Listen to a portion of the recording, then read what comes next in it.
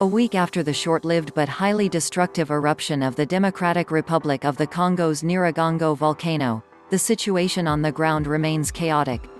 Refugees are scattered all over the region, dealing with a lack of infrastructural support and the uncertainty of when it may be safe enough to return to their homes in Goma, a metropolis presently besieged by significant seismic activity.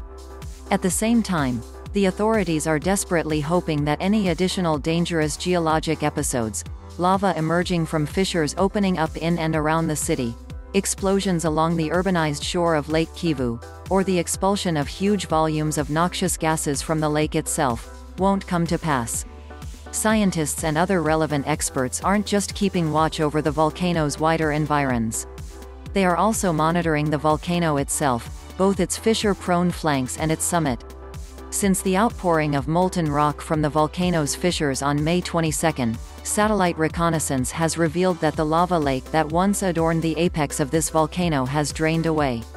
In its place is a vacancy shaken by small explosions, those sustaining a semi-pervasive plume of ash and an ephemeral fog of condensing volcanic gases. This activity endangers no one. But it's certainly daunting to watch close up, an impressive sight that serves as a visceral reminder of how small and insignificant we are in the midst of volcanic might. Talent Ahariza, a staff member at the Virunga National Park, has shared some footage of a recent flyby of the volcano's broiling summit, one conducted by his colleagues, on Twitter. The short clip is well worth a watch, if only to get a sense of how vast and powerful volcanoes like Nyiragongo are, even during periods of relative quiescence.